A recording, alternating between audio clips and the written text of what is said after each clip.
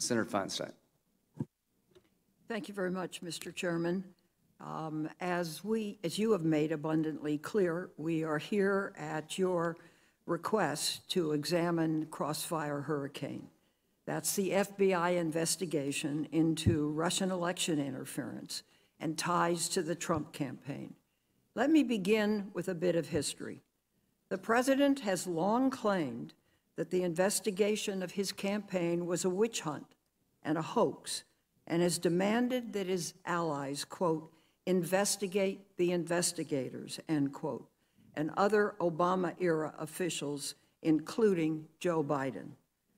As support for this claim, the president and his allies point to errors identified by DOJ Inspector General Michael Horowitz in FISA surveillance on former Trump campaign aide Carter Page.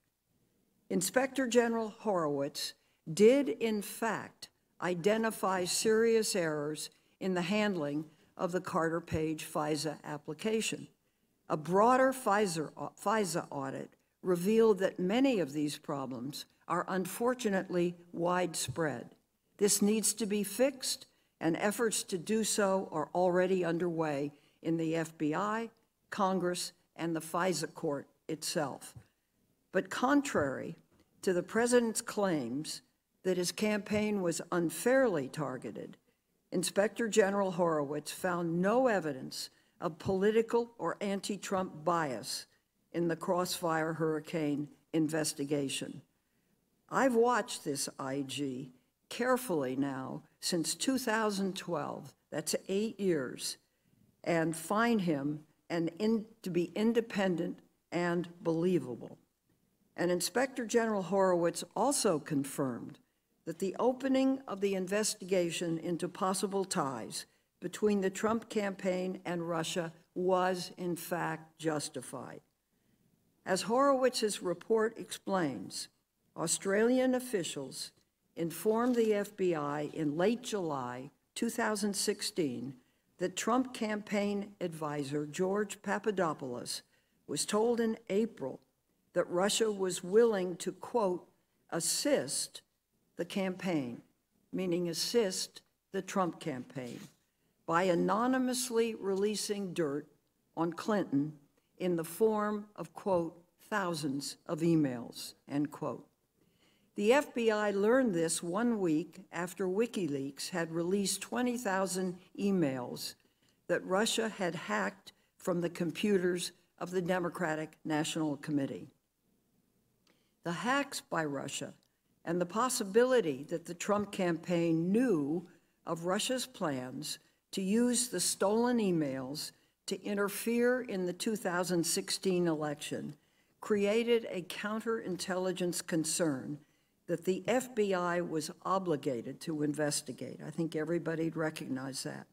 That counterintelligence investigation eventually became the Mueller investigation, when in May 2017, Deputy Attorney General Rod Rosenstein appointed Bob Mueller as special counsel after the president fired FBI Director James Comey.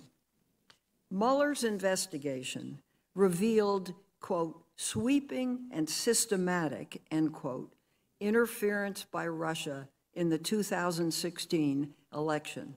That should cause everyone that's American some deep concern. Significantly, the special counsel investigation determined that the Russian government, quote, perceived it would benefit from a Trump presidency and worked to secure the outcome, end quote.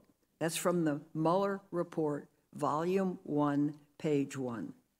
The investigation uncovered more than 120 contacts between the Trump campaign and individuals linked to Russia, revealing that the Trump campaign knew about, welcomed, and, quote, expected it would benefit electorally, end quote, from Russia's interference. And the investigation established that individuals associated with the Trump campaign lied to Congress, the special counsel, and the American people about their contacts with Russia. I.G. Horowitz confirmed that none of the FISA errors his investigation uncovered call into question, quote, any part of the special counsel's report, end quote. And today's witness, Mr. Rosenstein, has said that the special counsel investigation was, quote, justified, end quote, and, quote, an important investigation, end quote. Unfortunately, the president and his allies have been trying to rewrite the special counsel's findings since the day they were released, but ignoring or excusing what happened in 2016 is really very dangerous. It puts American democracy and national security at risk. FBI Director Wray has confirmed that Russia continues to interfere and that its attempt to influence the 2020 election, quote, a significant counterintelligence threat, end quote. Special Counsel Mueller also warned that Russian interference was happening, quote, as we sit here, end quote. Yet instead of denouncing foreign interference, President Trump has encouraged and even demanded it. In a televised interview following the Mueller report, President Trump said there was, quote, nothing wrong, end quote, with foreign governments offering political dirt on an opponent, and that he would, quote, take it, end quote, likely without informing the FBI. The president publicly called on China to investigate Joe Biden, his rival in the 2020 election. That's in 10/3/19 remarks of the president. And the president abused presidential authority by withholding critical United States military aid and an Oval Office meeting in an effort to pressure Ukraine's president into announcing an investigation of Joe Biden. Unfortunately, it appears that Senate Republicans now plan to spend the next several months bolstering the president's attack on the Russia investigation and his Democratic nominee, Democrat Joe Biden. Congress should not conduct politically motivated investigations designed to attack or help any presidential candidate, Mr. Chairman, period. This would be true at any time, but even more so now, as our nation confronts the brutal police killing of George Floyd and its aftermath, and remains in the middle of a public health and economic crisis. Thank you. Thank you very much, Senator Feinstein. Thank you and welcome. I'd like to begin with the impact of the Steele dossier, if I might. Inspector General Horowitz confirmed that the Crossfire Hurricane investigation, excuse me, was open because the FBI was told that Trump campaign advisor George Papadopoulos had advanced knowledge that Russia was planning to release stolen emails to harm Clinton and help Trump.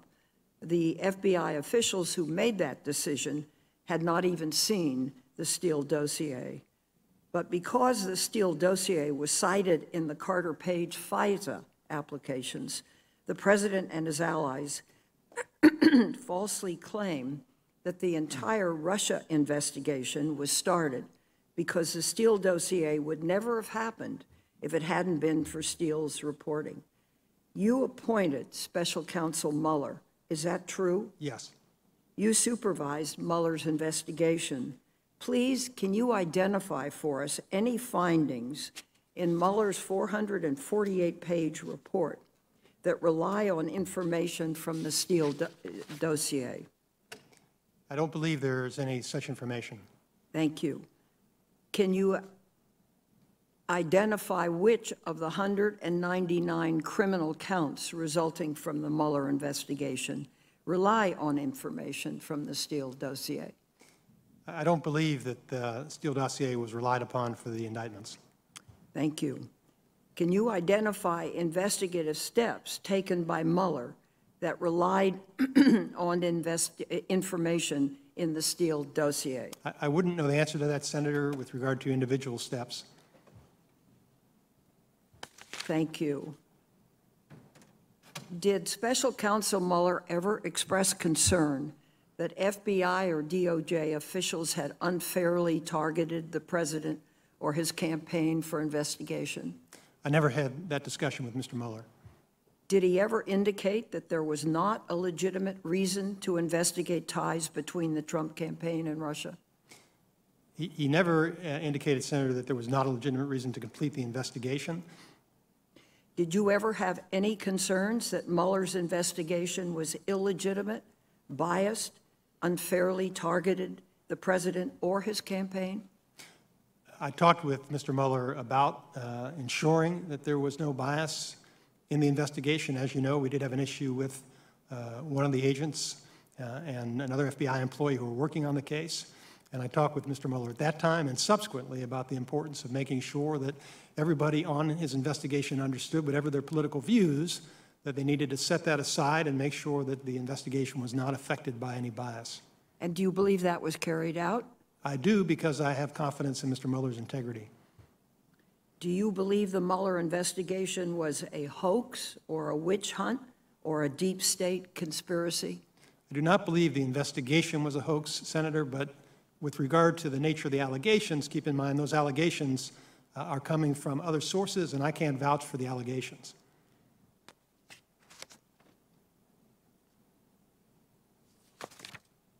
You signed off on all significant steps in the Mueller investigation. Was that because you believe them to be legitimate and supported by the evidence? Everything that I approved, Senator, yes, and nothing came to my attention that I thought was illegitimate. Thank you very much. Thank you, Mr. Chairman. Thank you, Senator Grassley. Thank you for being here. You know, I've not been shy about the fact. I even noted it with Senator Lee in a joint op-ed in the Washington Post last month that the FBI had made serious mistakes during its surveillance of former Trump campaign advisor Carter Page. The FISA renewal application presented to you for approval in June 2017 was one of those. Committee already held a hearing on this last December after Inspector General Horowitz released his 478-page report. You said you have that with you.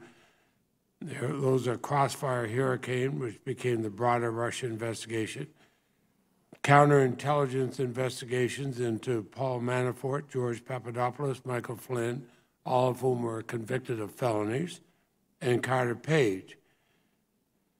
Now, the only time, as I understand, the FBI applied for a FISA surveillance order in these 5 investigations, the only time they did was with respect to Carter Page. Is that correct? That's my understanding, yes, sir. Thank you. And the 17 errors the Inspector General found with respect to the Carter Page FISA application all came after, so they would not impact the launch of the broader Russian investigation. Is that correct? I believe that's correct. Thank you. Now, the Mueller report is 448 pages. Do you know how many pages of the 448 referred to Carter Page? I do not. I'll let you know it's 7. So 7 pages on that, 441 on other matters.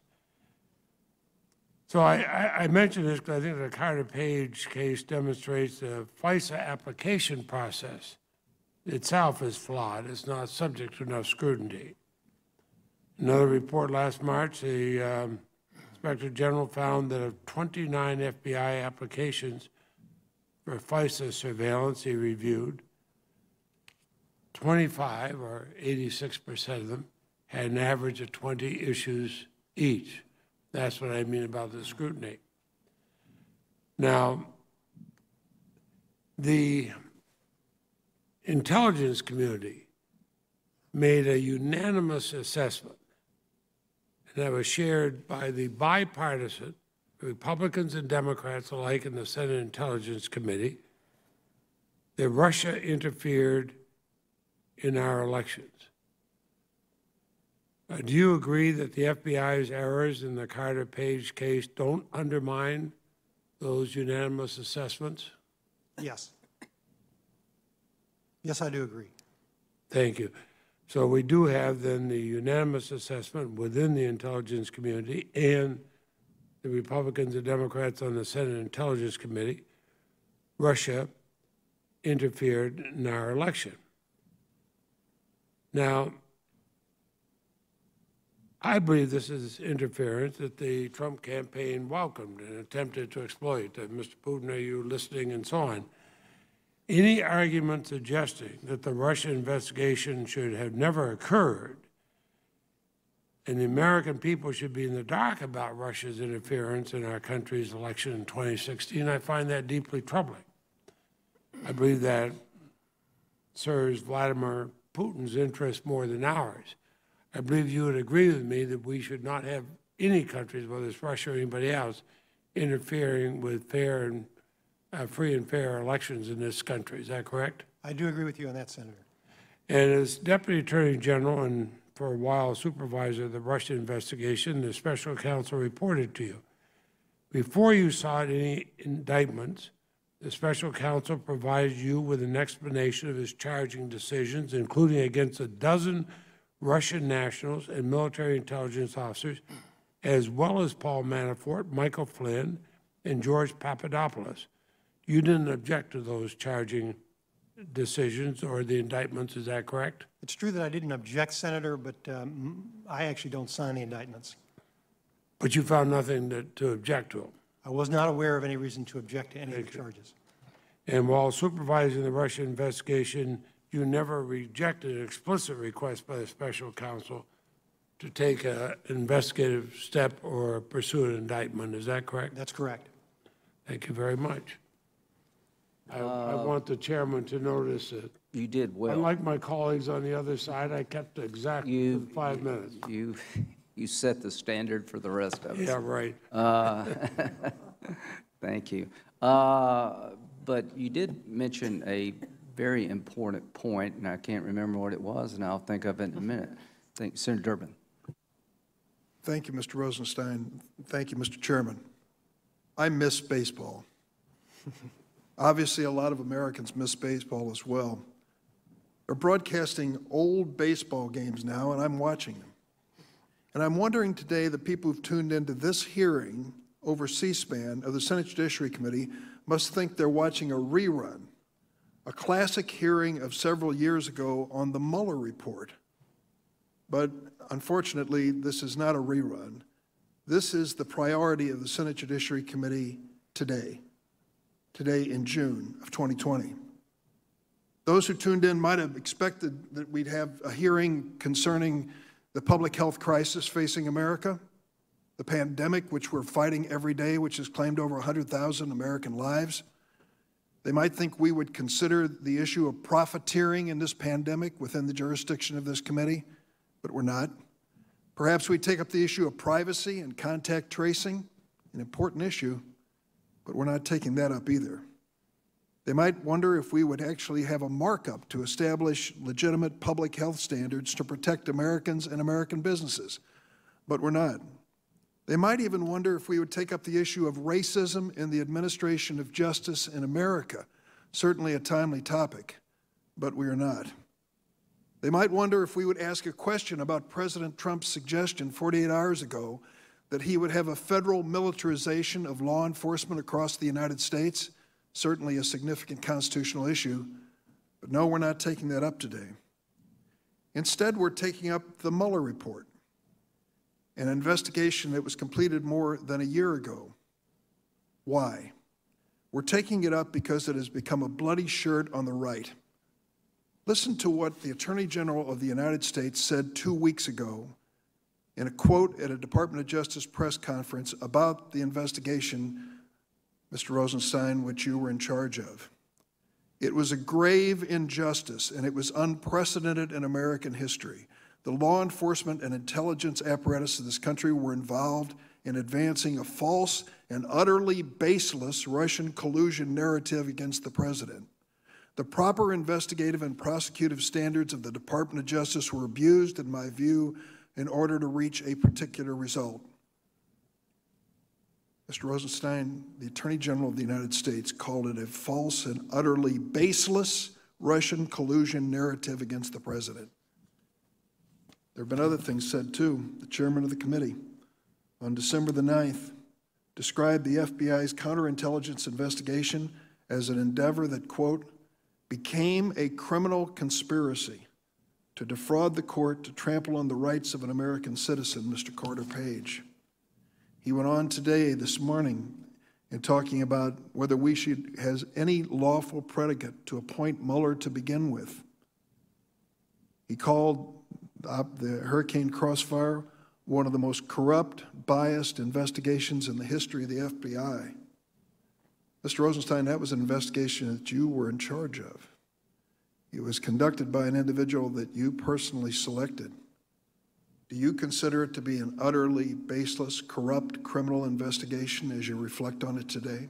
I do not consider the investigation to be corrupt, Senator, but I certainly understand, I understand the president's frustration given the outcome, which was in fact that there was no evidence of conspiracy between Trump campaign advisors and Russians. We're about to embark on an investigation by this committee, which may be the largest investigation I've ever witnessed here.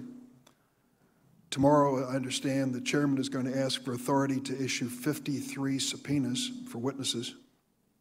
What an irony that we began this year in an impeachment trial where the Republicans refused to produce one document or one witness, not one witness, when it came to questions of the impeachment of the president. Tomorrow, there will be 53 names submitted, and they will not be cleared with the minority. As I understand the proposal by the chairman, he alone will have the authority to decide which ones to call. We will attempt to amend his subpoena on the Democratic side to make sure that if we are clearly trying to find the truth in this matter about whether this was an utterly baseless investigation, we believe we should also be calling a few other witnesses. How about Michael Cohen, who negotiated a Trump Tower Moscow deal until at least June of 2016?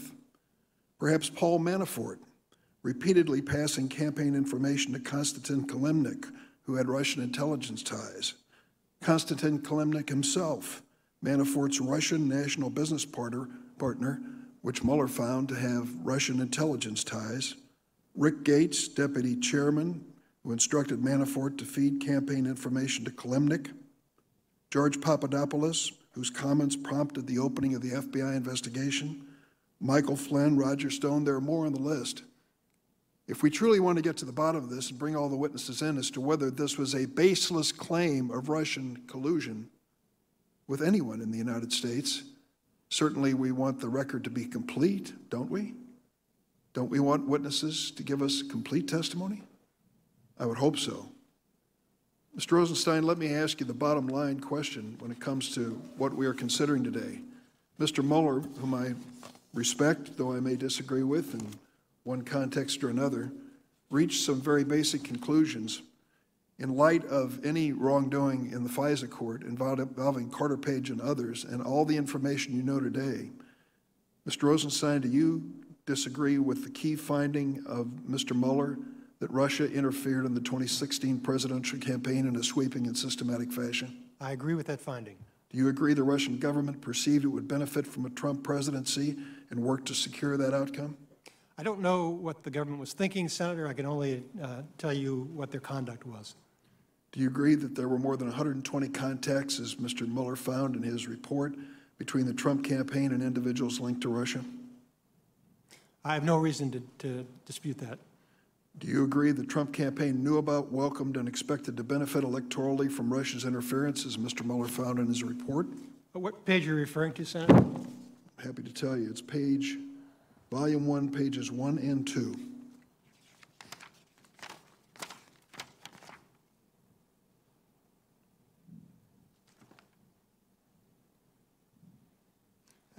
I'm not sure whether you were quoting from the report, Senator, but I have it in front of me. Statement within the report, Volume 1, pages 1 and 2. Yes, sir, I have it right here. Trump campaign knew about, welcomed, and expected to benefit electorally from Russia's interference. Do you disagree with that? Have any reason to disagree with that finding? Yeah, I apologize, Senator, I'm not seeing those words in the report. If you could direct me to where it is in the report, I'll be happy to. I will. I don't have it at the moment in front of me, but I will produce it. Do you disagree with the Mueller report conclusion that the Trump campaign planned a press strategy, a communications campaign, and a messaging based on possible release of Clinton emails by WikiLeaks? Volume 1, page 54.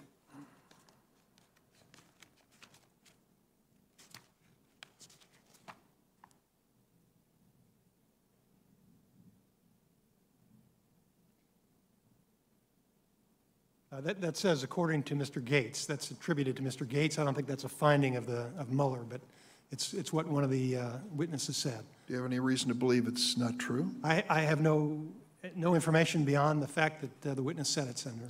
The bottom line is this: for over a year, this report has been public. It has been debated. It has been parsed, analyzed, and the bottom line conclusions have not been disputed.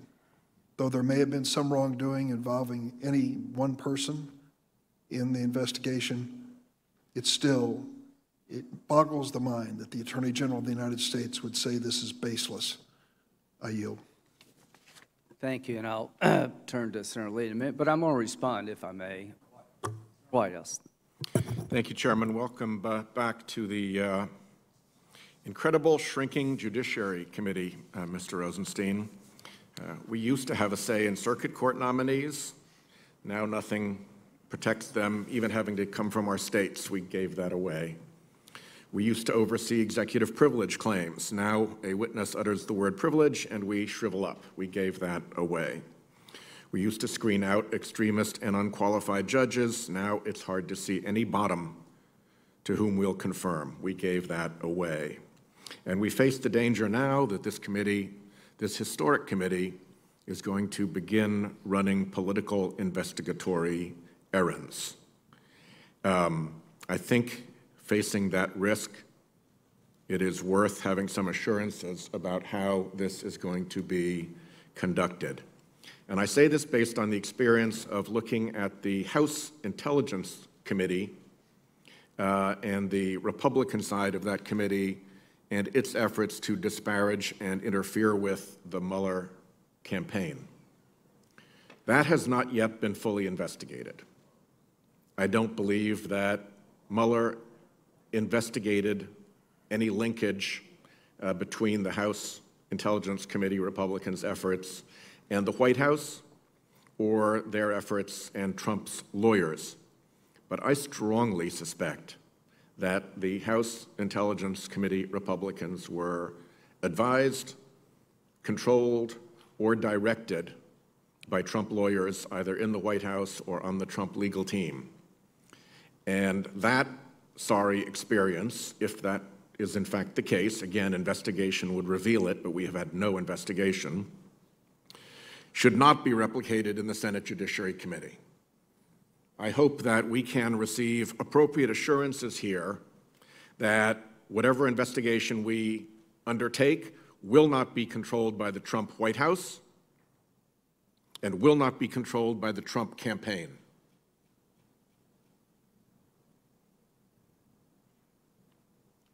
As we pursue this oversight, one other aspect of the incredible shrinking Judiciary Committee is that we used to require the FBI and the Department of Justice to answer our questions. Now we just get ignored. There is a bin someplace at the FBI and the Department of Justice into which our questions get thrown. And Mr. Rosenstein, you were sworn in on February 1st, 2017. As Deputy Attorney General, you resigned from the department on May 11th, 2019.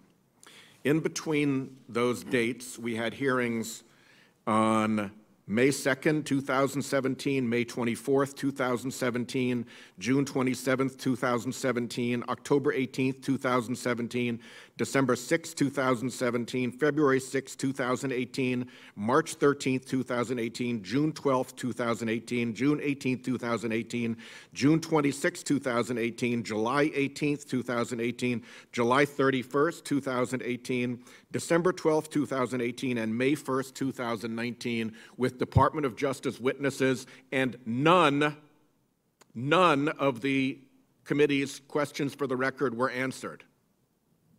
Ever. None. Can you explain why that took place, Mr. Rosenstein, under your watch? Where was the policy not to answer this committee's questions? Did it come from you? Did it come from the Attorney General? Did it come from the White House? Did it come from OMB? Why were QFRs never answered? Where was that policy founded? Senator, I recall answering some correspondence. Letters are a whole separate issue. Got a whole separate case on those, but I'm focusing now on committee questions for the record.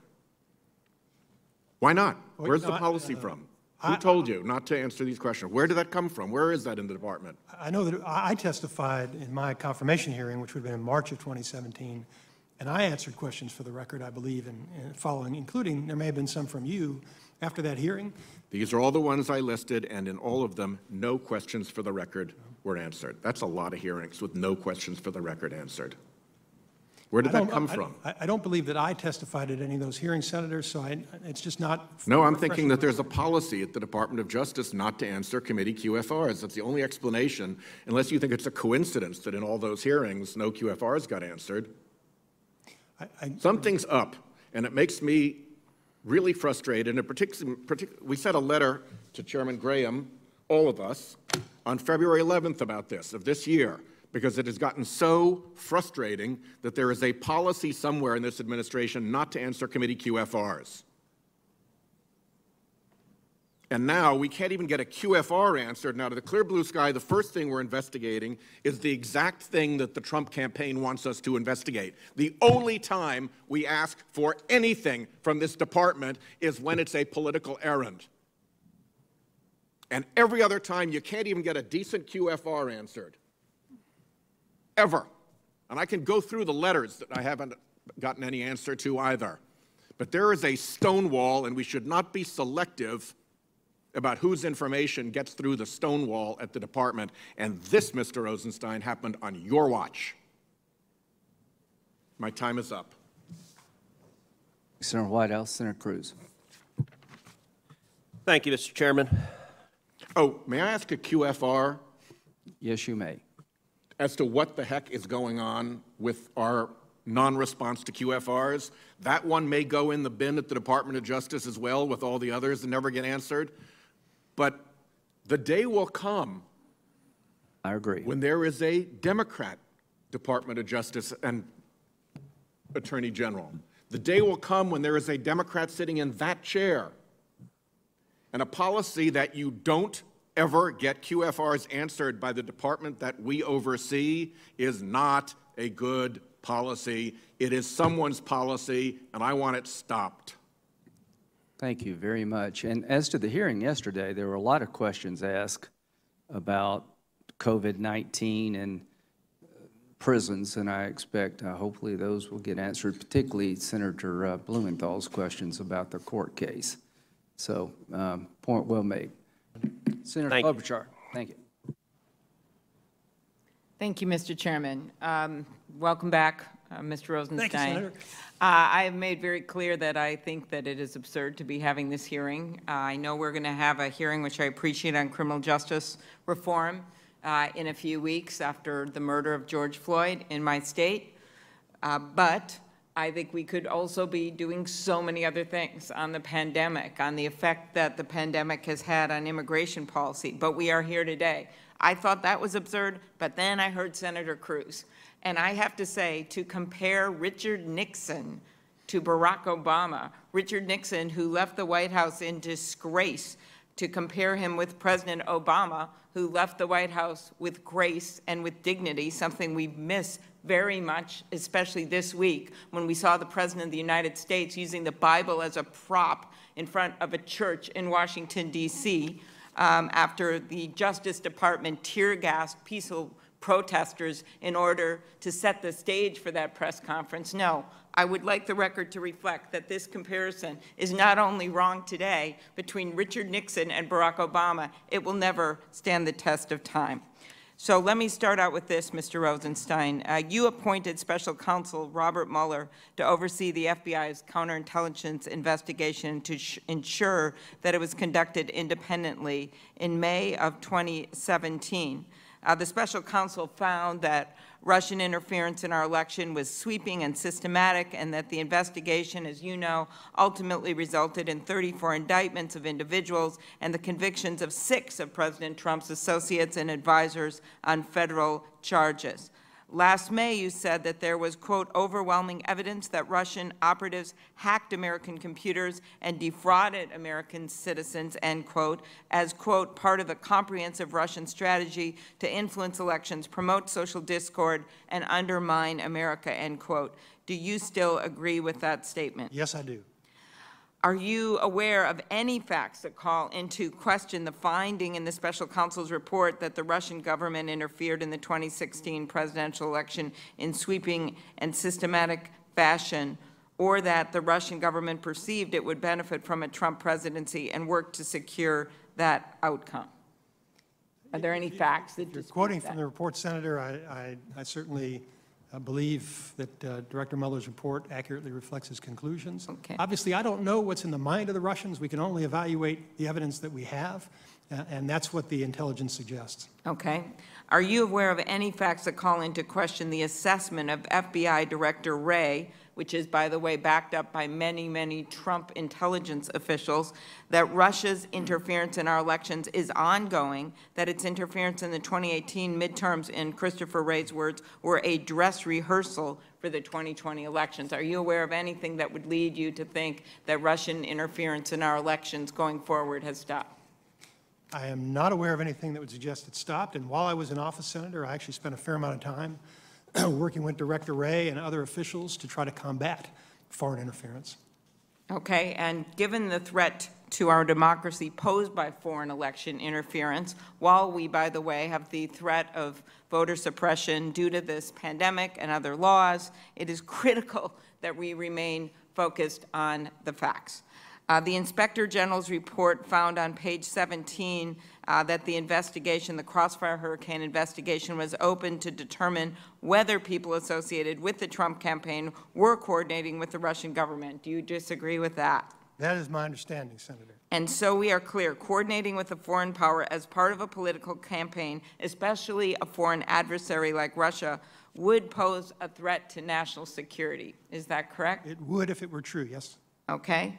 And do you agree that interference in our elections by foreign governments constitutes a national security threat? Yes. Okay. So that is why I would like to look forward. And when you look forward, what do you see in front of us? You see this ongoing threat to our democracy, which is why I have advocated so strongly, along with Senator Langford, Senator Graham, so many, for backup paper ballots in our election. It is part of the reason why I think that the mail-in ballots, in addition to protecting the health and safety of voters, would protect us from foreign interference, and that's why you have Republican-dominated states like Utah have used these mail-in ballots. It would be helpful in that way.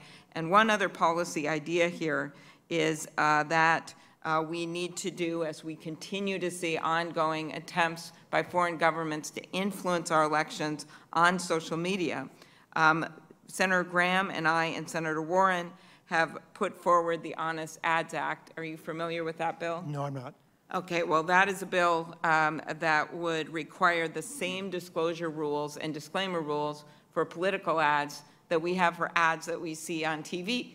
It would simply require that when someone gets an ad for a political campaign or an issue ad that's paid for and meets the federal standards that they would in other forums, that you have to have a disclosure on them and that you have to make a public record of this ad. And I just want to again remind my colleagues of this bill, because after years, Senator McCain first did this bill with me, it's still sitting dormant. And I think that when you look at what the Senate Intelligence Committee just recommended, was that we should bring our laws into the 21st century to ensure that voters are able to know who is paying to influence our political system, at the very least, when we know we also have unpaid influence. Do you think it would be helpful to know who is paying to influence our political system? Senator, I'm very reluctant to express a view about your legislation on the Yes. spur of the moment, but I'll be happy to take a look at it. I really appreciate that. Thank you. Senator Hawley. And we're on it. I think it's important, and I think it's important Senator Coons be called on right now. Mr. Chairman, if I could just follow up, though, because I'm accountable. I feel accountable for anything that went wrong in the department on my watch, but I think the issue is how do we fix the problem? I understand what you're saying. Senator Coons. Thank you, Mr. Chairman. Thank you. Let me make sure this is on. Mr. Chairman,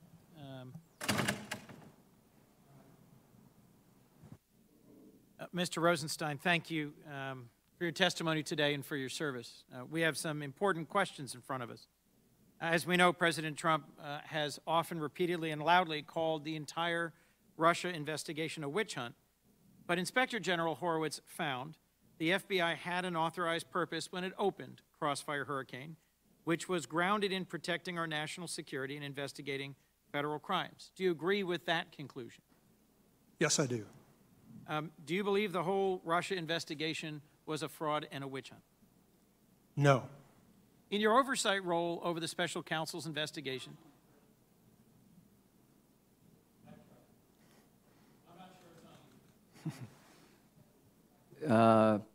See if you can get him a new mic there. can you get, is my microphone working at all? We'll try that. Thank you very much.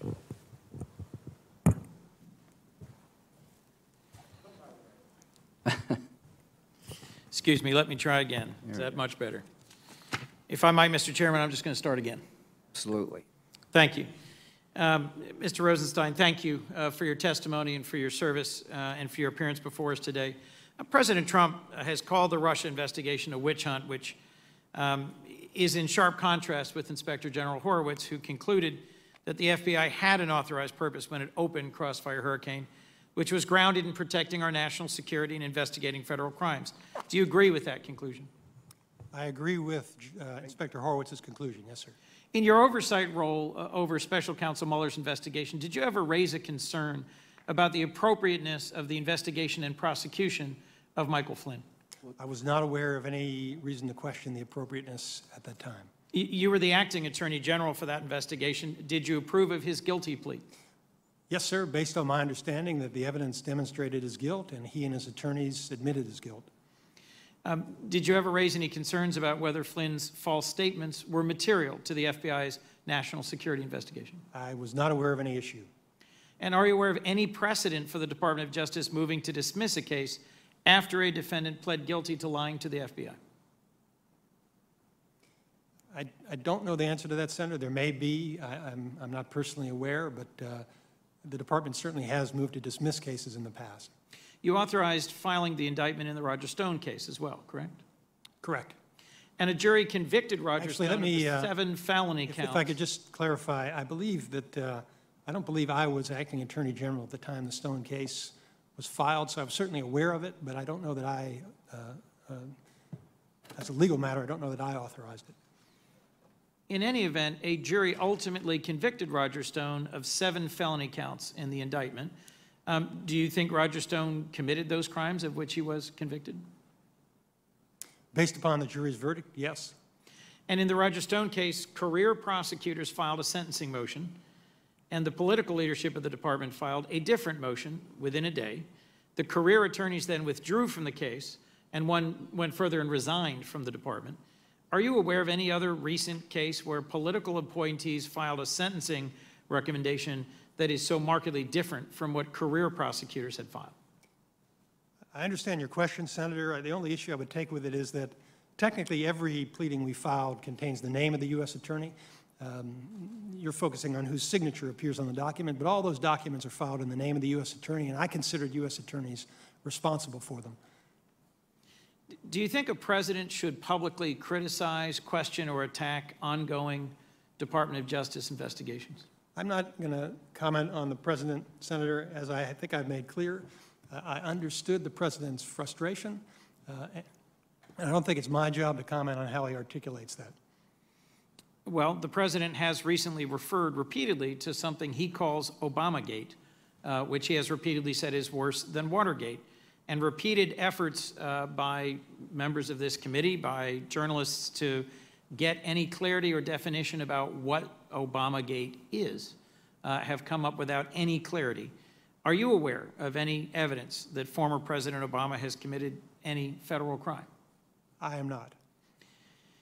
There's been a lot of discussion in this hearing, in particular about the Carter Page FISA warrant and the findings in the Inspector General's report that I think are worthy of concern and focus.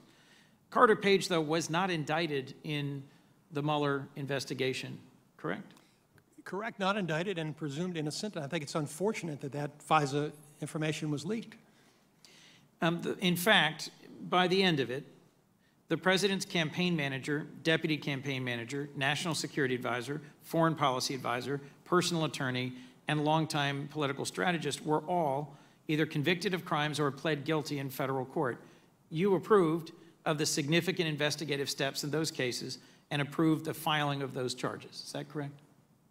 As I said, I don't know that I was there for the last one, but I believe all the charges that were filed were legitimate.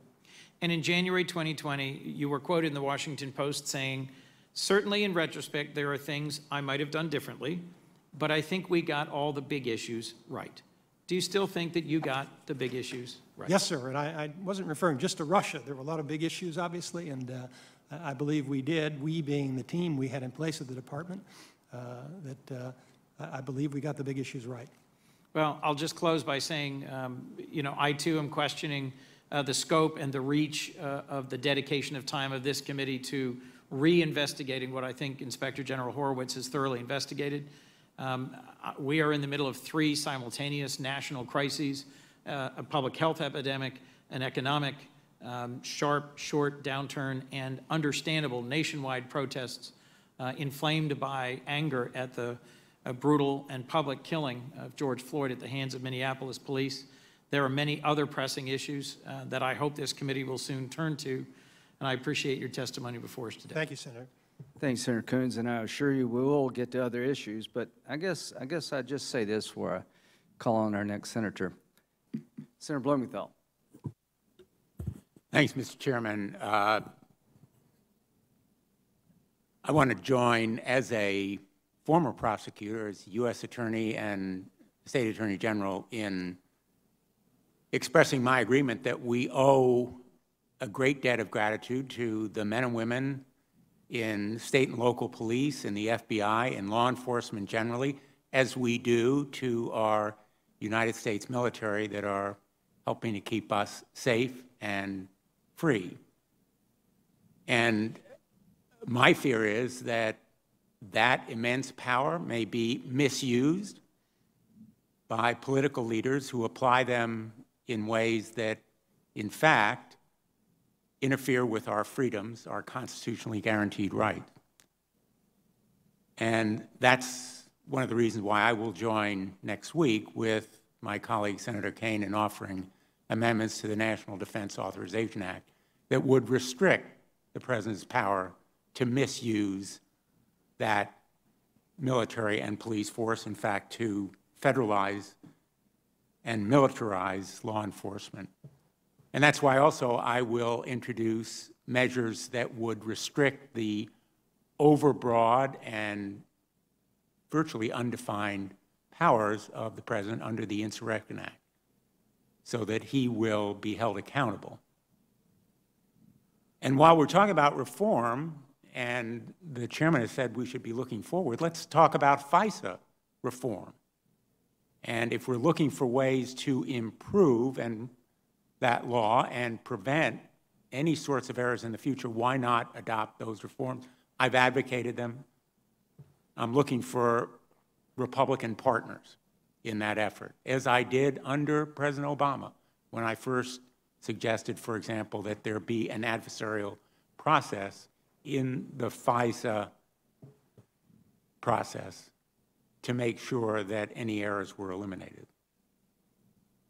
The chairman has said that the Mueller investigation went, quote, off the rails.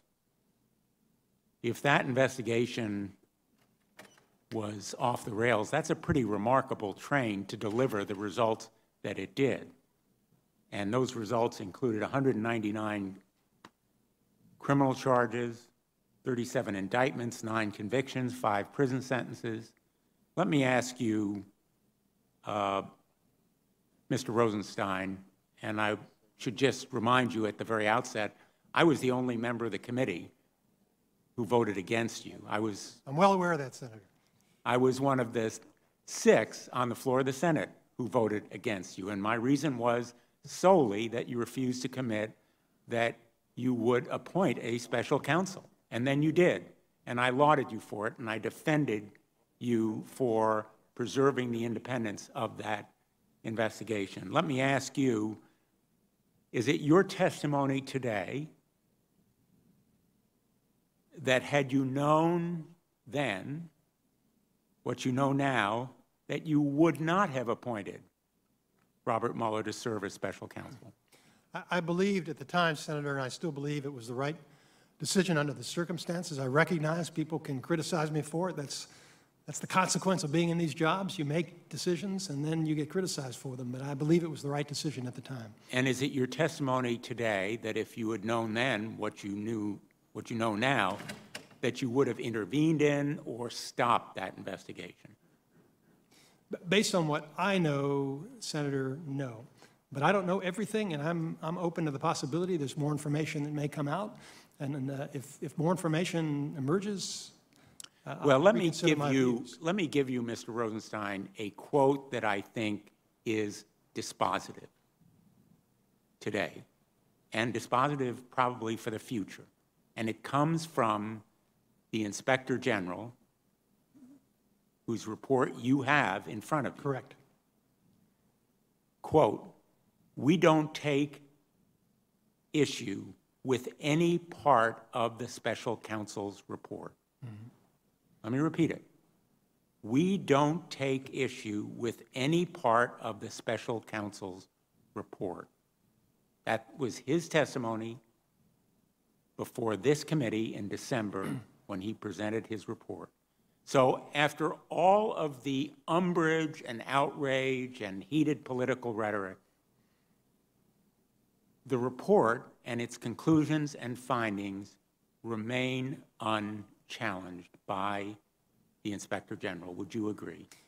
I do, and I think it was important, Senator, to establish that an independent investigation found that the Russians sought to interfere in the election and that no Americans conspired with them. I think those are very important findings, and I'm grateful to the folks who helped us reach that conclusion. And far from saying that the Mueller investigation is of no consequence, in fact, it is of immense and historic consequence because it shows, as you said, and I'm going to quote you, "There was overwhelming evidence that Russian operatives hacked American computers and defrauded American citizens, and that is only the tip of the iceberg of a comprehensive Russian strategy to influence elections, promote social discord, and undermine America." That was your characterization of the report.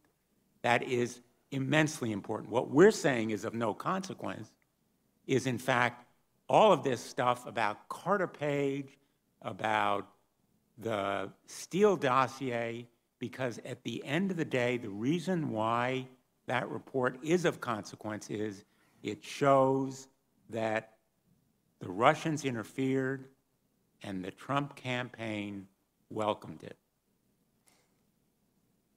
Senator, I think it's important to recognize, and I believe I was consistent throughout my tenure as Deputy Attorney General in trying to make this point, that the Russians are on the Russian side. They don't affiliate with the Republican or the Democrat Party. They're on the Russian side, and they are an adversary for interfering in our election. That offends and should offend everybody, regardless of your politics. And the reason why we're here today really is to deflect attention from an economic crisis, a healthcare emergency, demonstrations in our streets and communities that legitimately ask for justice. And if we want to fix the problem, what we should do is FISA reform, not rehash a set of allegations that is, in fact, of no consequence. Because the reason why you began the investigation and why the department began the investigation was, first, the Russian government hacked the Democratic National Committee. Second, WikiLeaks published 20,000 emails stolen from the DNC. And third, a Trump campaign official bragged to a foreign government that Russia told the Trump campaign it could help them through the anonymous release of damaging information on Hillary Clinton. That's what set off the investigation. Well, Senator, the only issue I might take with that is that I didn't begin the investigation. I did end the investigation, but the investigation had begun 9 months before I arrived. But those are the reasons that the investigation began, correct? I wasn't there, so I can't attest to that. Thank you. Senator Hirono, who will be joining us telephonically, is up next. Thank you, Mr. Chairman. We're in the middle of a pandemic. We've now crossed the grim milestone of more than 100,000 people having died from COVID-19. Our country is in turmoil because last week, Minneapolis police officers openly murdered George Floyd in full public view. And what was the crime that he allegedly committed that led Officer Derek Chauvin to shove his knee into Mr. Floyd's neck for more than 8 minutes? A claim that a $20 bill he used was fake. The marks of injustice in this case are painful, traumatic, and unbearable, but sadly not isolated in our country, as we have seen too many times in the past few weeks alone. Racism in our country is clear and long-standing. In the midst of all this turmoil, this committee is having a hearing on something that we have already covered exhaustively, that has already been covered exhaustively by the Justice Department's Inspector General in a nearly 500-page report where they interviewed 100 witnesses, reviewed 1 million documents, and found no documentary or testimonial evidence that political bias or improper motivations influenced the FBI investigation. Moreover, the investigation was open for an authorized purpose under proper factual predicate. In fact, we know that Christopher Wray, our FBI director, has already implemented some 40 corrective steps based on the Inspector General's report. So this hearing wastes this committee's time in a blatant effort to support the president's conspiracy theories and to help the president's re-election. How can these aims be proper use of this committee's time?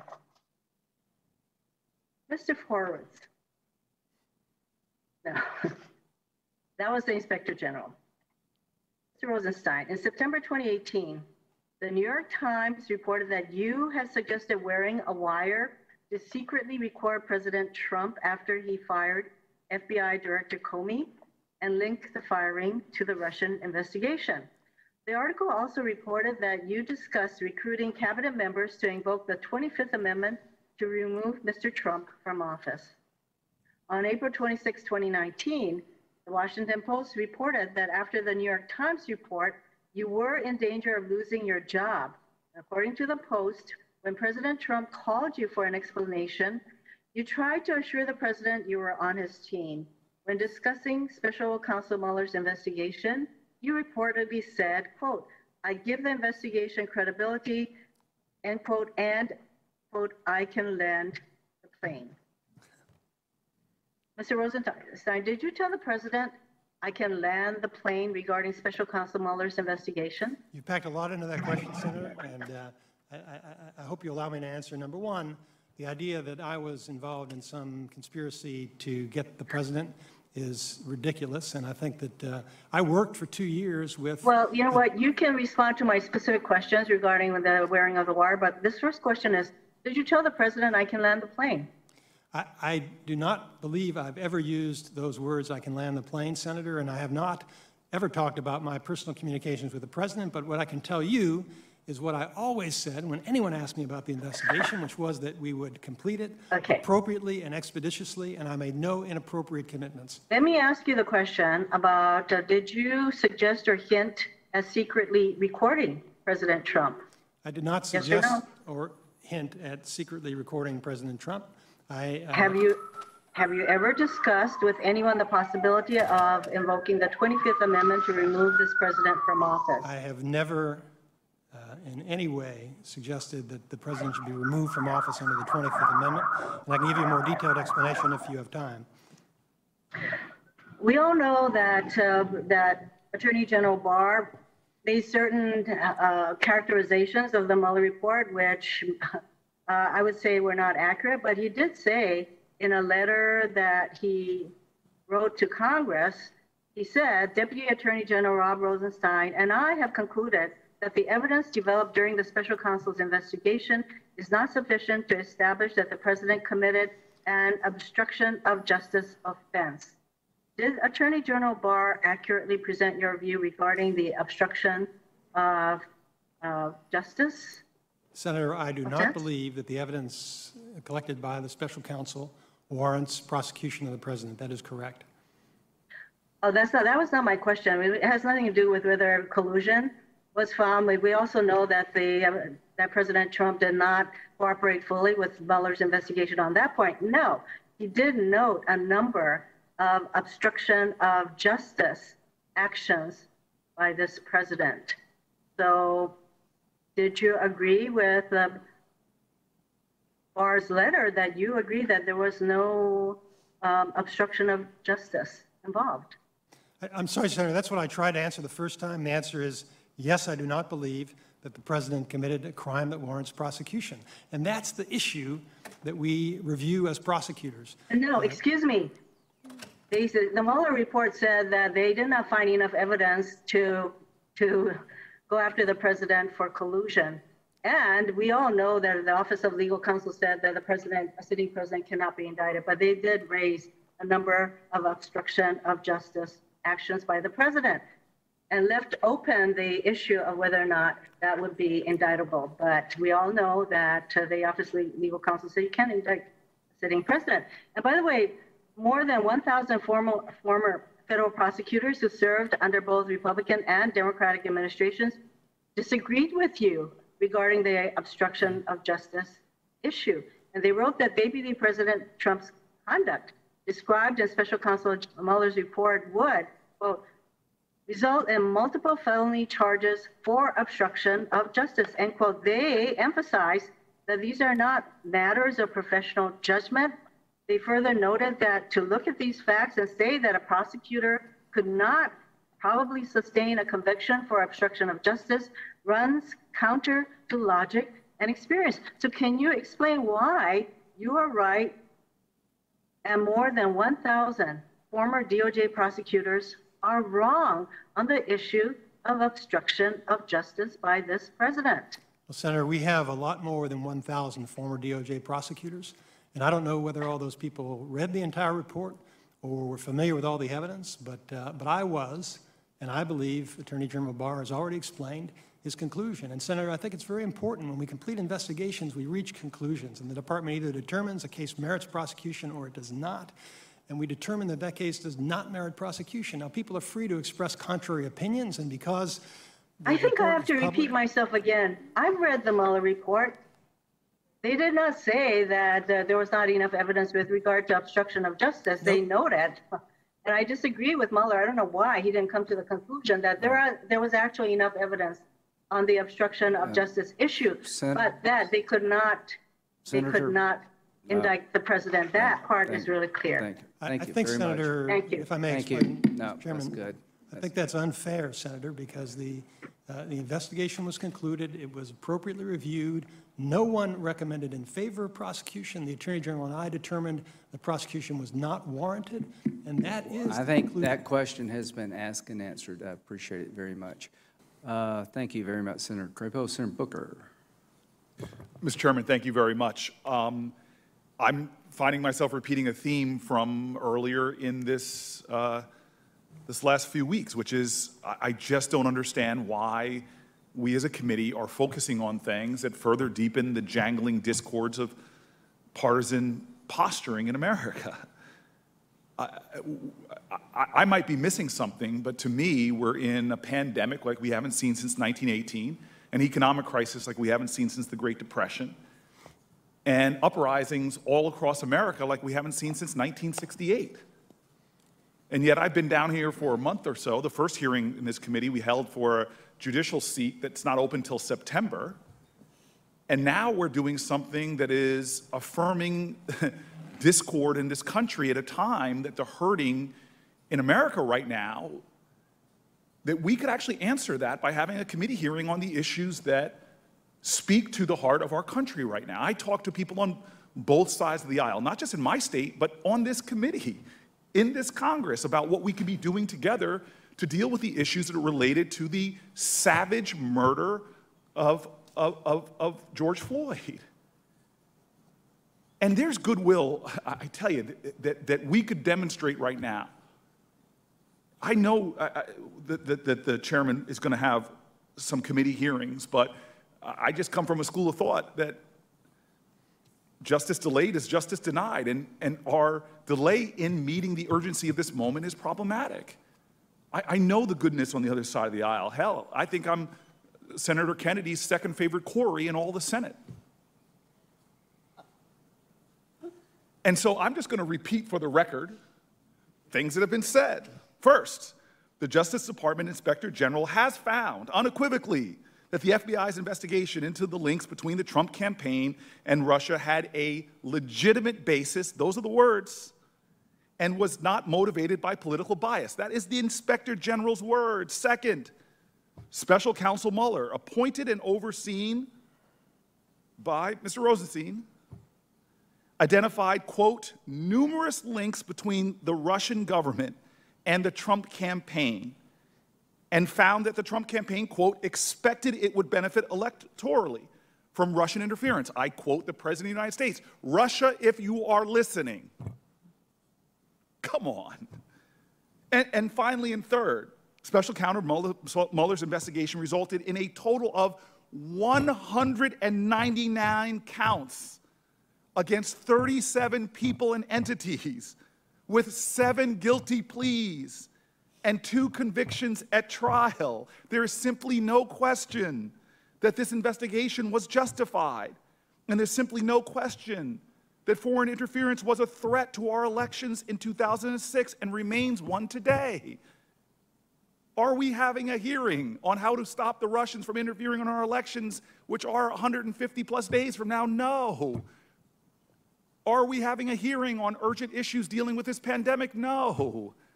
Are we having a hearing on the economic devastation happening in our country? No. Are we having a hearing on the broken criminal justice system that threatens the lives of Black Americans every single day in this nation? No. We're sitting here showing the American public that we argue with each other very well at a time that Rome is burning. And so I'm shifting gears because I'm excited to have you here. You're familiar with the crisis going on in this country. Did you watch the 8 minutes and 46 seconds of the murder of George Floyd? Did you watch that?